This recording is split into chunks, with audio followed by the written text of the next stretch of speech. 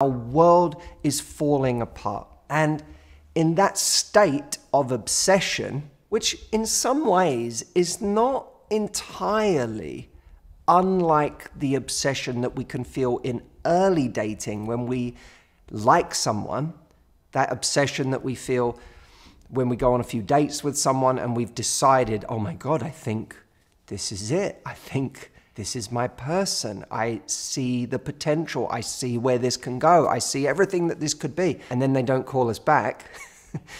That obsession that we feel in a breakup is actually very connected to that early dating obsession because it has its roots in the same thing.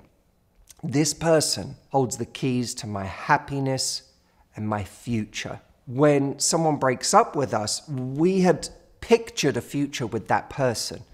We had pictured a life with them, a reality where both of us existed together, and now that reality is shattered. The only difference in early dating is that we have a lot less evidence for that reality.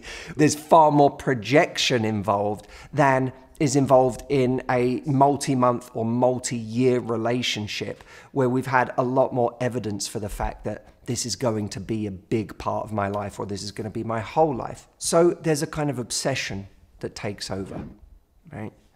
And that's what turns into that obsessive rumination that we feel in a breakup. For many of you, you're there right now in that obsessive rumination. And for those of you that are there, I am sorry. It is the absolute worst.